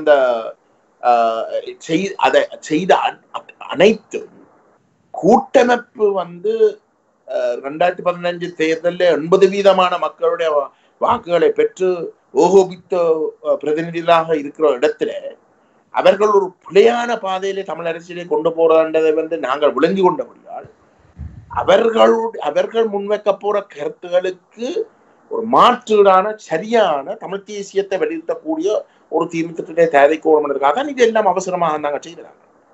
அப்ப தமிழ் மக்கள் பேரவையின் தீர்வு திட்டம் ஒரு மிக திறமான ஒரு தீர்வு திட்டம் ஒன்றை தயாரிச்ச இடத்துல திரு விக்னேஸ்வரன் அவர்கள் அந்த தீர்வு திட்டத்தை கொண்டு போய் இந்த அரசாங்கம் அறிவிச்ச டாஸ்க் போர்ஸ் இடம் போய் பாரம் கொடுக்கிறது மறுக்கிறார். ஏனென்றால் தமிழ் தேசமும் தமிழ் தேசத்துடைய தனித்துவமான இறமையும் அந்த தீர்வு திட்டத்திலே வலியுறுத்தப்பட்டிருக்கிறபடியால் மாறாக அதே விக்னேஸ்வரன் தமிழ் மக்கள் பேரவையின் இணைத்தலைவராக இருக்கக்கூடிய விக்னேஸ்வரன் இந்த பேரவையின் தீர்வு திட்டம் இருக்கத்தக்கதாக அவர் மாகாண சபையில இபிடிபி போன்ற தற்போது அனுசரணையோட அவர் ஒரு மாற்று திட்டம் ஒன்று அங்கு தயாரிக்கிறார்.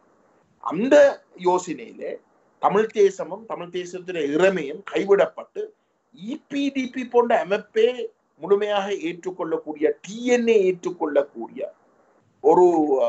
ஒரு திட்டத்தை தயாரிச்சு அந்த திட்டத்தை தேசம் இறமைய கைவிட்ட திட்டத்தை விக்னேஸ்வரன் தண்ட கையாலேயே கொண்டு போய் தவராசா இபிடிபின் எதிர்கட்சி தலைவர் தவராசாவுடன் இணைந்து ஸ்பீக்கரை சந்தித்து டாஸ்க் போர்ஸ் தலைவராக இருக்கிற ஸ்பீக்கரை சந்தித்து கொடுக்கிறேன்.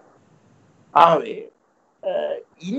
இந்த நடவடிக்கைகள் அனைத்தும் நாங்கள் இருக்கத்தக்கதாக தமிழ் தேசிய மக்கள் முன்னே இருக்கத்தக்கதாக ஒரு மாற்றுக்கு விக்னேஸ்வரன் எங்களோட சேராமல் எங்களை விட்டு திரு சுரேஷ் போன்ற தரப்புகளோட போய் சேர்றதாக இது அனைத்து விடயங்களும் தான் இது எல்லாத்துக்கும் காரணம். எங்களை பொறுத்தவரையில அதுதான் நான் சொன்னேன். மக்கள் இன்றைக்கு இந்த ஊடகங்கள் ஒரு சில ஊடகங்கள் அச்சூடகங்கள் மக்களை ஒரு புலியான திசைக்கு கொண்டு போறதுக்கு மாற்றி கொண்டு போறதுக்கு இந்த கூட்டமைப்பை எப்படி 10 வருஷம் வரைக்கும் நியாயப்படுத்தி அதை தாண்டி அந்த ஊடகங்களை தாண்டியும் மக்களை நிராகரிக்க போகத்தான் இன்றைக்கும் அவர்களும் சேர்ந்து கூட்டமைப்பை அடிச்சு இன்றைக்கு விக்னேஸ்வரன் அவர்களை தூக்கி பிடிக்கிறார்கள். ஆனா அதை எல்லாத்தையும் தாண்டி தான் மக்கள் இந்த தெளிவில மிக உறுதியாக இருக்கிறார்கள். அது ஒரு பிரச்சனை. ஆனால் ஆரம்பத்திலிருந்தே உங்களுக்கு அந்த அச்சு ஊடகங்கள் என்பது முற்றுமுழுதாக இப்பொழுது கூட அச்சு ஊடகங்களில் உங்களுடைய செய்திகளை பார்ப்பது மிக குறைவாகத்தான் இருக்கின்றது. ஆனால் இன்று அச்சு ஊடகம் ஒன்றில் வந்த செய்தியில் சொல்லியிருக்கின்றார்கள், தமிழ் தேசிய கூட்டமைப்பு தலைவர் சம்பந்தன் அவர்கள் சொல்லியிருக்கின்றார், நாங்கள் நிச்சயம் அனைத்து கட்சிகளையும் மக்கள் நிராகரிப்பார்கள், தமிழ் தேசிய கூட்டமைப்பை வாக்களிப்பார்கள், 22 ஆசனங்களை தமிழ் தேசிய கூட்டமைப்பு பெறும் என்று அனுமானித்திருக்கின்றார். அந்த அனுமானிப்பை நீங்கள் எப்படி பார்க்கின்றீர்கள்? அது ஒரு பகல் கனவு. பாவம் ஐயா அவருடைய அரசியல் இறுதி காலங்கள்ல கனவு காண்றதுக்கு விடுவோம்.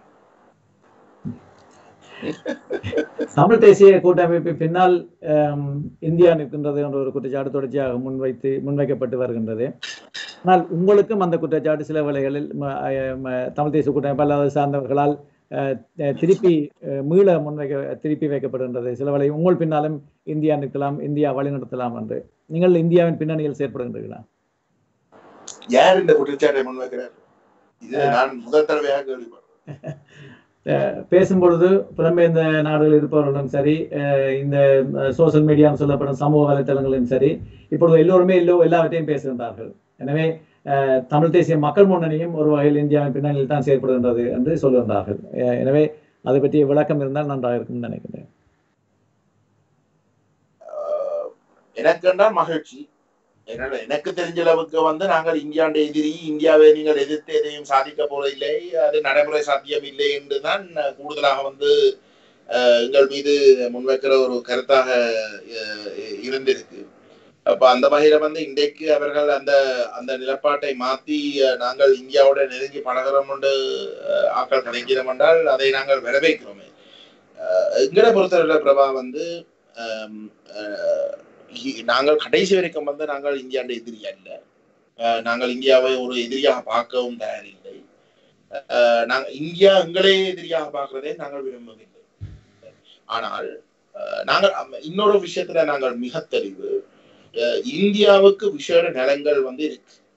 அதுவும் விசேஷமாக பிராந்திய வல்லரசு என்ற வகையில வெறுமனே ஒரு 20 கிலோ நாட்டிக்கல் மைல்ஸுக்கு அங்கால ஒரு இருக்கிற ஒரு மிகப்பெரிய ஒரு வல்லரசா இருக்கிற இடத்துல இந்தியாவுக்கு கணிசமான பாதுகாப்பு நிலங்கள் இருக்கு, அவர்களுடைய தேசிய நிலங்கள் இருக்கு. அது எல்லாத்தையும் நாங்கள் விளங்கிக் கொள்றோம். அதுல எந்த விதமான மாற்று கருத்தும் கிடையாது. இந்தியா தன்னுடைய இருப்பு என்ற விடயத்திலே பாதுகாப்பு என்ற விடயங்கள்ல ஒரு ஏற்றுக்கொள்ளக்கூடிய ஒரு நிலைமை அவர்களுடைய சூழல்ல இருக்கணும்ன்றதுலேயும் நாங்கள் தெரியும். ஆகவே கடைசி வரைக்கும் தமிழீழ நிலப்பரப்பை இந்தியாவுக்கு ஒரு எதிரி நிலப்பரப்பாக வேறொரு வல்லரசு பாவிக்கிறதுக்கு நாங்கள் அனுமதிக்க போறதும் இல்லை. அது செய்வதும் ஒரு எங்களை பொறுத்தவரை முட்டாள்தனம். ஆனால் இந்தியாவுடைய நிலங்களை நாங்கள் மதிச்சு அந்த நிலங்களை பேணி பாதுகாக்கிற ஒரு விருப்பம் இருக்கிற அதே சமயம் அவர்களுடைய நிலங்களுக்காக எங்களுடைய நிலங்களை கைவிட்டு எங்களுக்கு பாதிப்புகள் வரக்கூடிய வகையிலே நாங்கள் இந்தியா விரும்பினதுக்காக நாங்கள் செயற்பட தயாரில்லை. அது இந்தியா மட்டுமில்லை, அது வேற எந்த ஒரு நாடு எதிர்பார்த்தாலும் அது நடக்க போறதில்லை. அது நடக்கக்கூடிய ஒரு காரியமும் இருக்க முடியாது. தமிழ் தேசிய மக்கள் முன்னே அதை செய்ய தயாரில்லை. சரி, அவை நாங்கள் நெடுகிடம் சொல்றது இந்தியாவுடைய நிலங்கள் மட்டுமல்ல, மேற்கு நாடுகள், என்னடா இந்தியா எங்களை அயல் நாடு, தமிழ்நாடு இந்தியாவுடன் சேர்ந்து இருக்கிற வரைக்கும் இந்தியா எங்களை பொறுத்தவரையில ஒரு ஒரு ஒரு நேச சக்தி.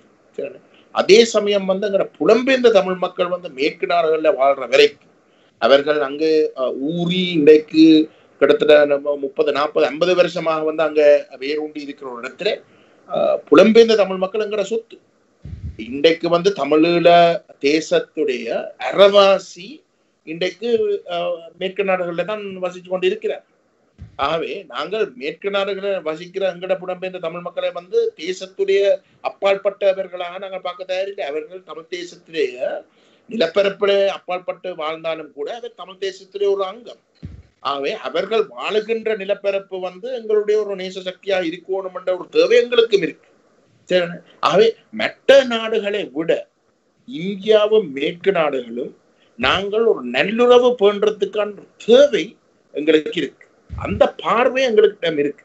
ஆனால் அதே சமயம் வெறுமனே தங்களுடைய நிலங்களுக்காக மட்டும் பாவித்து எங்களை ஒரு ஒரு 13ஆம் திருத்தத்தை நீங்கள் ஏற்றுக்கொள்ள வேணும் என்ற கோணத்துல சொல்ற கருத்துக்கு நாங்கள் இணங்க தயாரில்லை. அதுதான் கூட்டமைப்புக்கும் எங்களுக்கும் இருக்கக்கூடிய வித்தியாசம். நாங்கள் இந்தியாண்ட எதிரியல்ல, இந்தியாண்ட நிலங்களை பேணுறதுக்கு பாதுகாக்கிறதுக்கு நாங்கள் தயாராக இருக்கிறோம். நாங்கள் இந்தியாவுடைய மிகச்சிறந்த ஒரு நண்பராக பழகிறதுக்கு நாங்கள் தயாராக இருக்கலாம். ஆனால் ஒரு எடுபடியாக நாங்கள் செயல்பட தயாரில்லை. அது இந்தியா எதிர்பார்க்கிறதும் பிள்ளை. ஒரு இன அழிப்புக்கு உட்படுத்தப்பட்ட ஒரு இனம் மீண்டும் மீண்டும் வேறு வேறு தரப்புகளுக்காக பயன்படுத்தி நடுத்தரவுல விடுற மாதிரியான ஒரு போக்கை எங்களிடம் எதிர்பார்க்கிறது மிக மிக பிழையான ஒரு விடயம். மகாத்மா காந்தி போன்ற மாபெரும் தலைவர்கள், உலக தலைவர்கள் உருவாகின மண்ணிலே இருந்து ஒரு ஒரு ஒரு சிறிய தேசம் திட்டமிட்டு அழிக்கப்படுற இன்றைக்கு கூட யுத்தம் முடிஞ்ச 10 வருஷத்துக்கு திட்டமிட்டு அழிக்கப்படுறதுக்குரிய அத்தனை நடவடிக்கைகளும் தரப்பு மேற்கொண்டு கொண்டு இருக்கிற இடத்துல அவர்கள் அதை எதிர்பார்க்க முடியாது. அதிலே நாங்கள் மிக மிக தெளிவு பிரபா. ஆகவே இந்த வித்தியாசம் இந்த எங்கள் தொடர்பாக கடந்த 10 வருடங்களாக முன்வைச்ச பொய் பிரச்சாரங்கள், நாங்கள் இந்தியாண்ட எதிரி, நாங்கள் முஸ்லிம்களுடைய எதிரி, நாங்கள் நடைமுறை சாத்தியம் இல்லாத ஒரு நிலப்பாட்டை எடுக்கிறோம், நாங்கள் மீண்டும் மக்களை ஒரு ஒரு ஆபத்துக்குள்ள தள்ள போகின்றோம். இந்த பொய் பிரச்சாரங்கள் அனைத்துமே இன்றைக்கு நாங்கள் அந்த பொய் பிரச்சாரங்களிலிருந்து விடுபட்டு இன்றைக்கு மக்கள் அதை தாண்டியும் பார்க்க தொடங்குகிறார்கள். அதை தாண்டியும் பார்க்கிறபடியால் நாங்கள் இந்தியா தொடர்பாக, மேற்கு நாடுகள் தொடர்பாக, ஏனைய நாடுகள் தொடர்பாக நாங்கள் வச்சிருக்கிற அணுகுமுறை என்ற விடயம் அவர்கள் இப்ப விளங்கிக் கொள்றபடியால் திடீரென்று அவர்கள் சில விட விளங்கிக் கொள்றார்களாக இருக்கலாம். கஜேந்திரகுமாரோட தமிழ் தேசிய மக்கள் இந்தியாண்ட எதிரி இல்லை, அதுதான் உண்மை. நாங்கள் இந்தியாண்ட எதிரி இல்லை.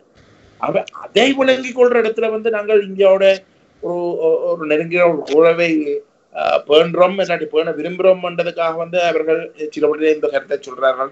அது எங்களுக்கு ஒரு பிரச்சனையாக நாங்கள் பார்க்கவில்லை. இந்த அரசியல் நிலைப்பாடு தொடர்பான தெளிவு மக்கள் மத்தியில் இருக்க வேண்டியது மிக அவசியம். தாயத்தில், அதாவது புலத்தில் இருப்பவர்கள், புலம்பெயர்ந்திருப்பவர்கள், இந்த புலம்பெயர்ந்திருக்கக்கூடிய மக்கள் தங்களுடைய பங்களிப்பை தேர்தல்கள் வரும்பொழுது சிலவரை சரியாக செய்யவில்லை என்ற ஒரு குறைபாடு இருக்கின்றது. அதாவது எங்கே இருப்பவர்கள் அங்கே தொலைபேசி அழைப்பை மேற்கொண்டோ அல்லது சரியான ஒரு புரிதல் அடிப்படையில் யாருக்கு வாக்களிக்க வேண்டும் என்ற ஒரு பங்களிப்பை செய்வதில்லை என்ற ஒரு குறைபாடு இருக்கின்றது. எனவே அது பற்றி நீங்கள் என்ன சொல்லுங்கள்? ஏன்னா நேற்று ஆய்வாளர் ஜோதிலிங்கம் அவர்களுடன் பேசிக் கொண்டிருக்கும் பொழுது அவர் தெளிவாக சொன்னார், இந்த தமிழ் தேசிய நீக்க அரசியலை செய்து கொண்டிருப்பவர்களை நீக்க வேண்டும் என்று. அதாவது பெயரை குறிப்பிட்ட தமிழ் தேசிய கூட்டமைப்பில் இருக்கக்கூடிய சுமந்திரன் போன்றவர்களை நீக்க வேண்டும் என்று. அப்படி நீக்காவிட்டால் தமிழ் தேசியம் சார்ந்த அல்லது பேசுபவர்களுக்கு விழுந்த ஒரு அடியாக கூட பார்க்கலாம். இந்த இடத்திலே புலம்பெயர்ந்திருக்கக்கூடிய மக்கள் என்ன செய்ய வேண்டும் என்று தமிழ் தேசிய மக்கள் முன்னணி எதிர்பார்க்கின்றது? இல்ல, எங்களுடைய கருத்து புலம்பெயர்ந்த தமிழ் மக்கள் வெளிப்படையா சொன்னால் நாங்கள் 2010 இருந்து அன்றைக்கு ஒரு மிக கஷ்டமான சூழல் எங்களுக்கு இங்கே இருக்கக்கூடிய ஒரு கட்சி என்ற வகையில ஒரு அமைப்பு என்ற வகையில நாங்கள் மிக பெரிய சவால்களை சந்திச்ச காலத்துல கூட புலம்பெயர்ந்த தமிழ் மக்களுடைய பெரும்பான்மை எங்களுடைய நிலப்பாடுகளை விளங்கி கொண்டு எங்களை ஆதரித்தவர்கள். 2010 கூட புலம்பெயர்ந்த தமிழ் மக்களுடைய மிக கணிசமானவர்கள் தாயத்தில் இருக்கக்கூடிய தங்களுடைய உறவுகளோடு தொடர்படுத்தி எங்களை ஆதரிக்கணும் என்று கேட்டிருந்தவர்கள். அப்படி வெளிப்படையாக எங்களை ஆதரித்தபடியால் தான் நாங்கள் ஏதோ புலம்பெயர்ந்த தமிழ் மக்களாலே புலம்பெயர்ந்த அமைப்புகளால வழிநடத்தப்படுகின்ற ஒரு அமைப்பு என்ற ஒரு குற்றச்சாட்டும் எங்கள் மீது முன்வைக்கப்படுகின்றன. இன்றைக்கு கூட நான் நினைக்கிறேன் சரித்திரத்தில் இல்லாத அளவுக்கு எங்களுக்கு அந்த ஆதரவு தளம் இன்னும் வளர்ந்திருக்கு. ஆனா வித்தியாசம் என்னென்றால் தாயகத்துல இந்த ஊடகங்கள் நடந்து கொண்ட விதத்தால எங்களுடைய உண்மையான கருத்துக்கள் இந்த மக்கள்கிட்ட கொண்டு போய் நாங்கள் சேர்க்க முடியாத ஒரு நிலைமை இருந்ததாலே நாங்களும் ஒரு கட்டமைப்பு ரீதியாக பலவீனமாக இருந்த காலத்தினாலே எங்கள் மீது முன்வைக்கப்பட்ட பொய் பிரச்சாரங்களால மக்கள் எங்களோட சேர்றது, எங்களோட ஆதரவாளர்கள் எங்களோட அடையாளப்படுத்துறதுக்கே விரும்பவில்லை. எங்களை தேர்தலில் சிலோட 6000 பேர் போய் வாக்களிப்பினோம். ஆனா வாங்கோ எங்களுக்கு உதவி செய்யும் கொண்டு கேட்டால் 10 பேருக்கு மேலே இல்லாமல் இருந்தது. அப்ப அப்படிப்பட்ட ஒரு சூழலும் நாங்கள் இந்த தெளிவை இங்க இருக்கக்கூடிய மக்களுக்கு கொடுக்கறதுக்கு தாமதம் ஆகினோம்.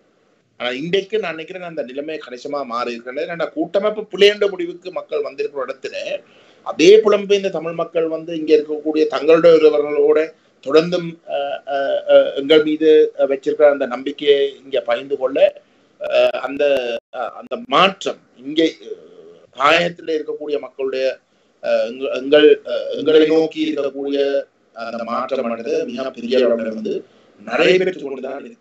ஆகவே அது தொடரவும் தமிழ் மக்களும் புலம்பெயர்ந்த தமிழ் அமைப்புகளும் தமிழ் தேசிய மக்கள் முன்னணியை தொடர்ந்தும் ஆதரிக்கவும் எங்களை பலப்படுத்தவும் என்று நான் கேட்டுக்கொள்ள விரும்புகின்றேன். நாங்கள் இருந்த பதவிகளை தூக்கி எறிஞ்சு இந்த மக்களை ஒரு பிழையான பாதைக்குள் கொண்டு போறதை தடுக்கிறதுக்காக முதல்ல வந்து ஒரு விழிப்புணர்வை ஏற்படுத்தணும்ன்றதுக்காக 10 வருடங்களாக வந்து நாங்கள் பாடுபட்டு கொண்டு வருகின்றோம். இன்றைக்கு அந்த மக்கள் நாங்கள் சொல்லி கொண்டு வந்த அந்த நியாயங்களை முழுமையாக ஏற்றிருக்கிற இடத்துல, ஒரு மாற்றத்தை தேடிக்கொண்டிருக்கிற இடத்துல, அந்த மாற்று வெறுமனே ஒரு கடமைக்கான எங்களை ஒரு கணிசமான ஒரு ஒரு ஆசனங்களை வந்த ஒரு தரப்பாக காட்டுறது மட்டுமில்லை, அதை தாண்டியும் வந்து எந்த அளவு தூரத்துக்கு தமிழ்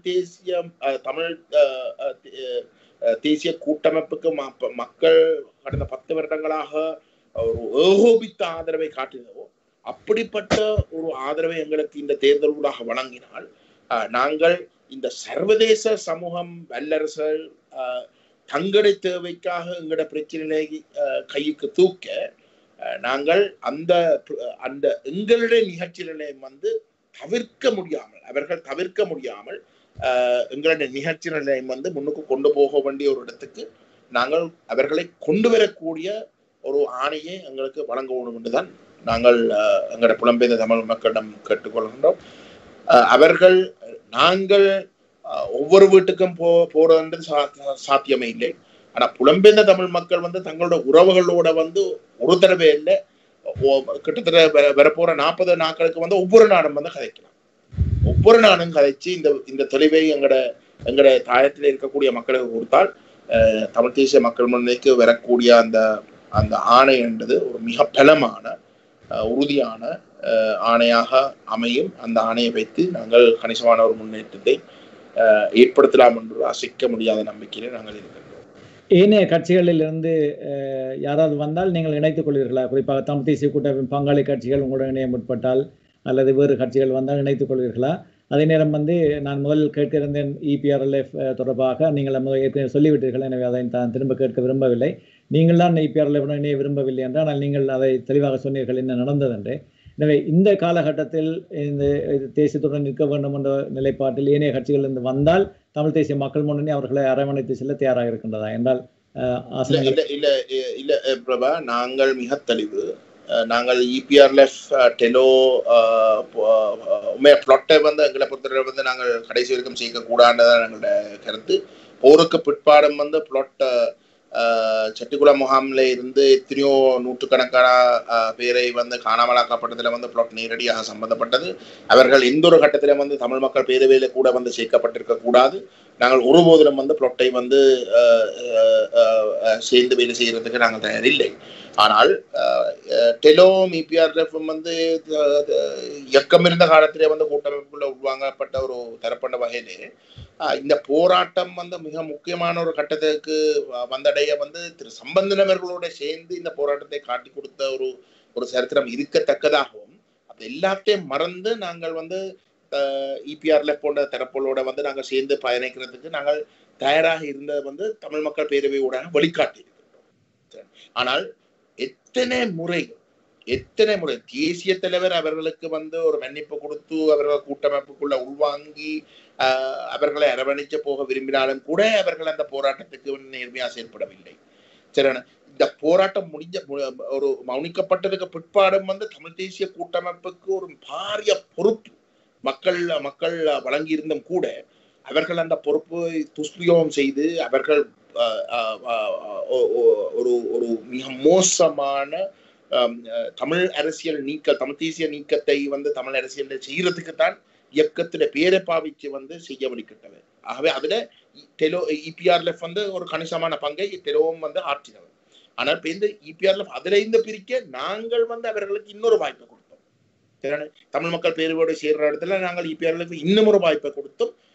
அதுக்கு பிறகும் வந்து EPRLF தாங்கள் தெரிந்ததாக வந்து காட்டிக்கொள்ளவில்லை. ஆகவே எத்தனையோ முறை நாங்களும் அவர்களுக்கு வாய்ப்பை கொடுத்து எங்களுக்கு முதலும் இயக்கம் கொடுத்தும் அதுக்கு முதலும் இருந்த தரப்பணம் கொடுத்தும் இவர்கள் திருந்த போற இல்லை என்பதை வந்து நான் நினைக்கிறேன் இன்றைக்கு மிக தெளிவாக நிரூபிச்சிருக்கிறோம்.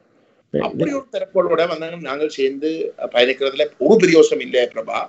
இன்றைக்கு வந்து கடந்த காலங்கள்ல சிலவர்களே வந்து ஒரு போர் நிலைமை இருந்ததால பலர் தமிழ் அரசியலுக்கு கணிசமான பங்கு செலுத்தக்கூடிய பலர் ஒதுங்கி நின்று பயத்திலேயோ வேறு வேறு காரணங்களுக்காக ஒதுங்கி நின்று சில வேளையில தமிழ் தேசியத்தோட மிக மிக பலமாக நேசித்து பயணிக்கக்கூடியவர்கள் ஏதோ ஒரு காரணத்துக்காக இயக்கத்தோட பிரச்சனைப்பட்டிருக்கலாம். அப்ப ஏதோ அப்படிப்பட்ட பல காரணங்களுக்காக ஆனா தமிழ் தேசியத்தோட இப்ப நேசித்து செயல்பட தயாராக இருக்கிறவர்கள் இன்றைக்கு சிலருடைய அந்த அரசியல் அரங்குக்குள்ள வர தயாராக இருப்பார்கள். இளைஞர்கள் தயாராக இருப்பார்கள். அவர்களுக்கு நாங்கள் அரவணைச்சு அவர்களுக்கு ஒரு வாய்ப்பை கொடுக்கணுமே தவிர ஒரு பிழையான தரப்பு திருந்த போற இல்லைன்றதையும் மீண்டும் மீண்டும் நிரூபித்ததுக்கு பிறகு அவர்களோட நாங்கள் பயணிக்க வேண்டிய எந்த ஒரு தேவையும் எங்களுக்கு கிடையாது. நீங்கள் அந்த காலத்தில் அந்த கூட்டமைப்பு உருவாக்கப்பட்ட காலத்திலிருந்து இணைந்து பணியாற்றினா அந்த புரிதலுடன் பேசுகின்றீர்கள். அதனால் தான் நான் இந்த கேள்வியை திரும்ப திரும்ப கேட்கின்றேன். உங்களுக்கே தெரியும், நாங்கள் பேசியிருக்கின்றோம். சந்திப்புகள் நடைபெறும் பொழுது வெளிநாட்டு ராஜதந்திரிகளை சந்திக்கும் பொழுது விடுதலை புலிகள் ஒன்றை கூறி விடுவார்கள். அங்கே சம்பந்தன் ஐயா போய் வேறு ஒன்றை பேசி கொண்டு வருவார். நீங்கள் சாட்சியாக இருந்திருக்கின்றீர்கள். நாங்கள் அதை பற்றி அந்த நேரம் கூட்டங்கள் நடந்த பின்னர் நேரடியாக பேசியும் இருக்கின்றோம். அப்போ அது இந்த இந்த இந்த புரிதல் மக்களுக்கு இல்லாமல் இருந்திருக்கின்றது. அந்த புரிதல் நடைபெறுவதற்கு நீண்ட காலம் எடுத்திருக்கின்றது. அது ஒரு எங்களுடைய அரசியல் செயற்பாட்டில் எங்கேயோ ஒரு பிரச்சனை இருப்பதாக எனக்கு படுகின்றது. எனவே இந்த மக்கள் அரசியலை உருவாக்குவதும் அல்லது பொது அமைப்புகளை முன்னிறுத்தி அரசியலை உருவாக்குவதும் போன்ற வேலை திட்டங்கள் தேவைப்படுவதாகத்தான் நாங்கள் உணர்கின்றோம். அதற்கு அது இலகுவான காரியம் இல்லை. வெளிநாட்டில் இருப்பவர்கள் நிறைய சொல்லலாம், ஆனால் களத்தில் நின்று பணிபுரியும் உங்களுக்கு தான் அந்த கஷ்டங்கள் தெரியும். எனவே அப்படி ஒரு மக்கள் அரசியலை முன்வைப்பதற்கு புலம்பெயர்ந்த மக்கள் என்ன செய்ய வேண்டும் என்று பார்க்கின்றீர்கள்? நிறைவாக இந்த தேர்தல் தொடர்பாக அல்லது தேர்தல் தொடர்பாக மக்கள் செய்ய வேண்டிய பணி என்ன, உங்களுடைய கட்சியின் நிலைப்பாடு என்ன என்று நிறைவான கருத்துக்களை சொல்லலாம்னு நினைக்கிறேன். இல்ல, புலம்பெயர்ந்த தமிழ் மக்கள் நான் நினைக்கிறேன் ஏற்கனவே இந்த மக்கள் இயக்கங்களை ஏற்கனவே தங்களோட உதவியலூடா விசேஷமா போராட பாதிக்கப்பட்ட மக்களுக்கு அந்த உதவியல் கொண்டு போய் சேர்க்கிறதுக்கு எத்தனையோ அமைப்புகள் உருவாகி அவர்கள் மக்கள் மட்டத்தில் கணிசமான நல்ல வேலையும் செய்து கொண்டிருக்கிறார்கள். இப்ப அப்படிப்பட்ட அமைப்புகளுக்கு இந்த உதவியலை வழங்குறதின் ஊடாக ஒரு ஒரு ஒரு மக்கள் மயப்படுத்தப்பட்ட வேலை திட்டங்கள் கணிசமாக ஏற்கனவே தாயார் நிலப்பரப்புல இருக்கு. ஆனால் இருக்கிற குறை